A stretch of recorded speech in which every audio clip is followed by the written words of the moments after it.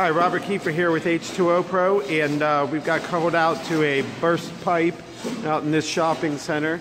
And right now we're taking care of removing all the contents in here, getting this carpet removed, and we'll start hooking up some of our indirect fired heaters and get some thermal drying going on. Turn around and save some of this drywall. Got an awful lot to do here. We'll treat all this with an antimicrobial. Once we get it from wet to dry in record time, the repairs can start happening, and we can get tenants back in here and back to business as usual. This was the main source that broke over here. Got below freezing, and you can see the pressure of the water shot right through the wall. It's pretty typical that you see here. And we'll go over next door here. All of our guys are hard at work as usual. Can't thank them enough. Say hi to everybody on Delmarva, guys. Yep. All right.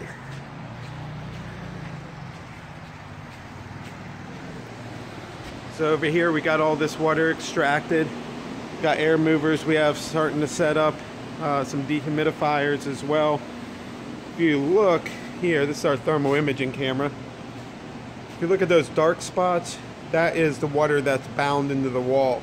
So if you look here, everything may look dry, but if you have the right technology, you can see the hidden moisture, and this is what ends up leading to mold. So we've had to move all the contents, shift those around, extract off a lot of water. Over here, this entire place was under a couple inches of water. And we'll pull this up. You see those dark lines down there just above the baseboard? It's all bound water wicked up there that we're going to have to dry. We'll remove all the baseboards from there. Come over here. Another area that was completely soaked. Again, you see all the water that's trapped behind that. We'll have to fix that here soon. More water trapped all behind. See here we got here this platform. It's got OSB underneath of it. It's completely saturated. It's non-salvageable. So we're going to have to go ahead and discard this platform here. And the owner's going to have to make a new one. We also got storage room back there we have to address. That's been completely flooded out, along with this bathroom. And we come back here to check this just yet. Yep, you can see all the bound water there as well. So all the baseboard and everything's got to be popped off there. Around here, see all the water that's trapped there, that dark colors that you see. Once the water reaches the sill plate, it wicks right up into the building material. So, got a long ways to go.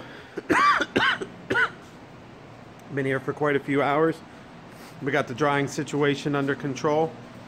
And before you know it, these people will be back to business. Thanks so much for watching. Okay, so here is a commercial loss that we're doing here in Sussex County. And I don't know how well you guys can actually hear me right now because there's so many air movers going. But we had a water main pipe break way back here. I'll take you guys through that real quick. So this was a really good size job here. This is just one section of this commercial loss that we're doing. But over in this area, this pipe here broke, and due to the freezing temperatures that we had, and it shot through that wall, and it ran for a couple days. So we had to cut out 2 feet all the way around. The drywall wasn't able to be dried in place on this particular one. It had sat too long. So after we've done that, we're going to remove this vanity tomorrow. We've been out working late every night. And a little section of drywall there still. But on the other side of this is a furniture store, and we're drying the back of this drywall so there's no business interruption from the other side. So we opened all this up. That way we didn't have to cause any demo on the other side of this wall and let that business keep running. They have a big furniture holiday sale, so they really want to make sure that they're open. So we got some dehumidifiers in here right now. So the air movers are going to create a vortex here, so you can see all the way around. That's why they're all pointing in that direction. Create that vortex, that'll speed up the drying process. As the evaporation occurs, the dehumidifiers will turn around and pull that moisture out of the air. They'll condensate over the condenser cooler or coils in there, and then into these buckets, and then we'll empty those out because we don't really have a good place to drain those. So we've got some temporary buckets in there to handle that. This floor is has to be dried, even though it may look like it's dry, especially tomorrow when we come here. It'll look a lot drier, but it won't actually be, because there'll be bound water in there. That bound water is seeped way into the concrete. If we don't get that dry properly, then what will happen is it'll look dry. They'll put the new floor covering down, whether it be carpet, hardwood tile, doesn't really matter. Wet will seek dry. That moisture will pull right up through the concrete at a much slower rate. So months down the road, they'll probably have a floor failure. So it's real important that we'll probably end up doing calcium chloride tests or some other equilibrium moisture content or relative humidity readings in the concrete itself. Make sure it's actually dry. So we'll go over here to this other section as well.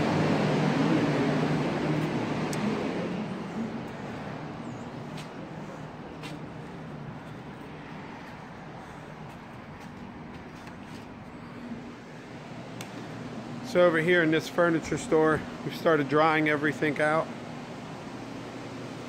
We've had to move all the furniture, pop the baseboard. We're drying back in these areas, all the way back into there. Trying to fire up our thermal imaging camera here as well.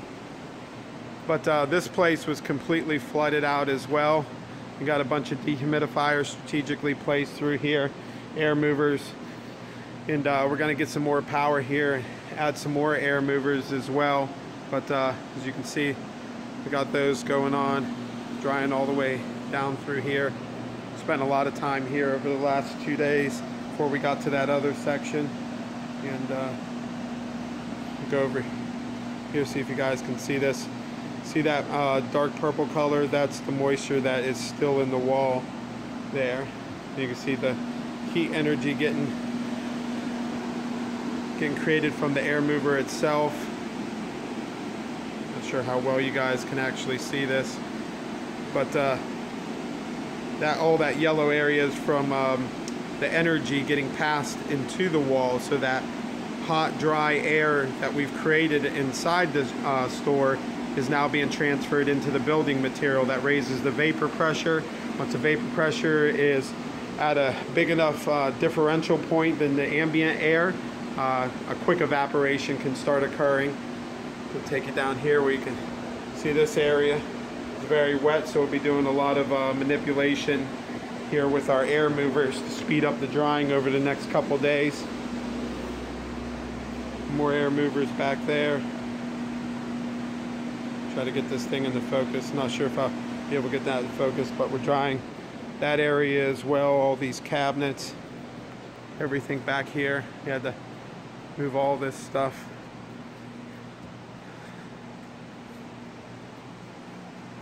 How you doing, Jay? All right, so we're moving along here. You can see right behind the air mover, we still have bound water. But where the air mover's transferring the heat, we're drying out very well. You see, we're going to need to add additional air movement there. Kicked out this wall piece, we got air movement passing through there in a good ways to get that dry.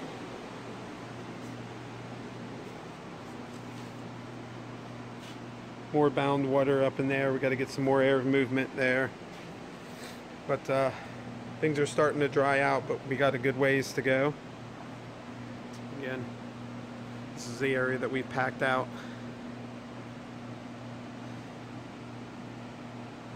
Alright, so this is what the water damage looks like.